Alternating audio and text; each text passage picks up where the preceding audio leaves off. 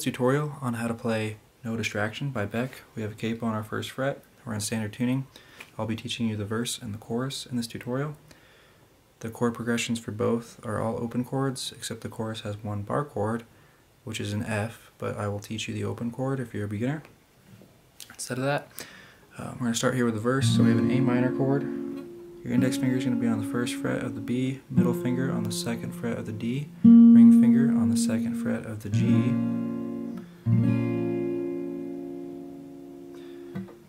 Then we're going to go to an E minor.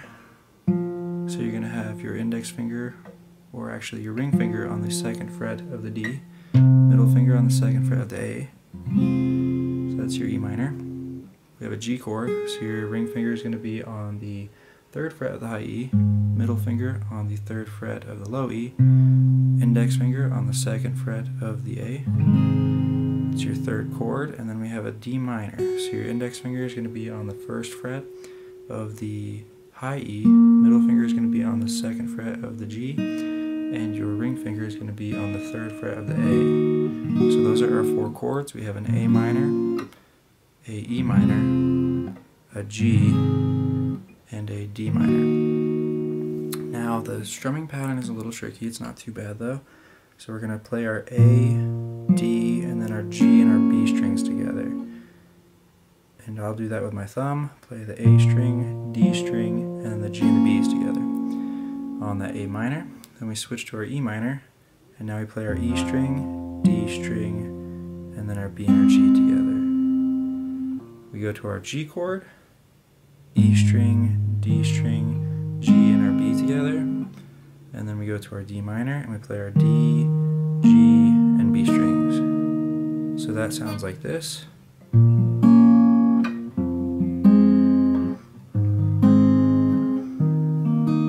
going to go ahead and play that with the song here so you can hear how it sounds.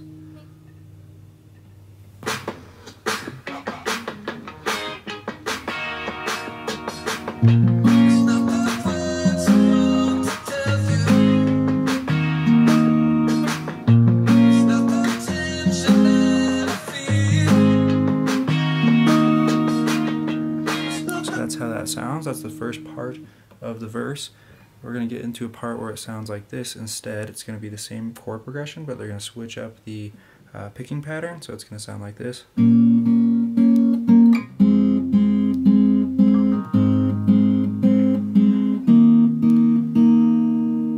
So it's the same chord progression, A minor, E minor, G, and then your D minor.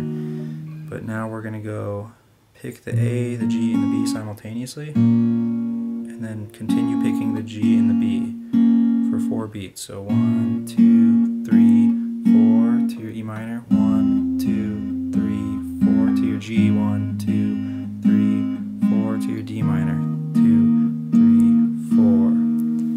And how that sounds with a song is like this. We're going to have to wait for a second.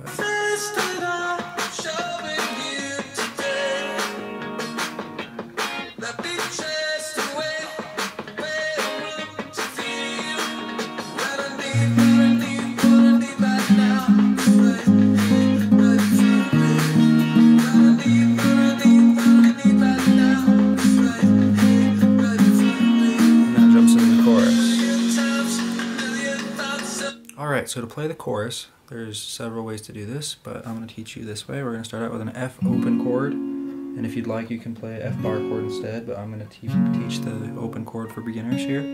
So you have your index finger on the first fret of the B, middle finger on the second fret of the G, ring finger up on the third fret of the A, and your pinky tucked right under on the third fret of the D string. We have an F chord. We already learned our G chord. Then we go to an A minor, and then to a C. And to get to a C from your A minor, you just simply leave your index and your middle finger on, and you extend your ring finger to the third fret of the A. So that strumming goes like this. So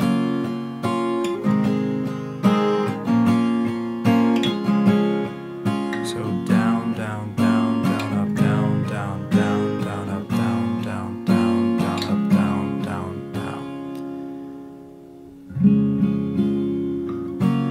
F, G, A minor, to sounds with the song. It's just like this.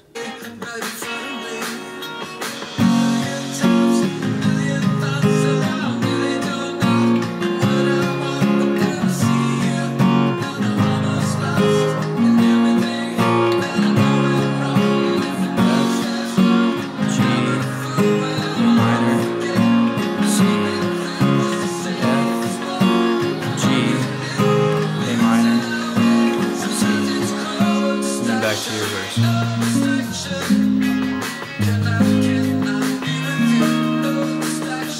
And that's it. So I taught you the verse and the chorus in this tutorial. If you have questions, go ahead and comment below. I did go through that pretty quickly. If you'd like to see more tutorials, or if you have requests for me to produce tutorials on, go ahead and subscribe to my channel. Thank you for watching.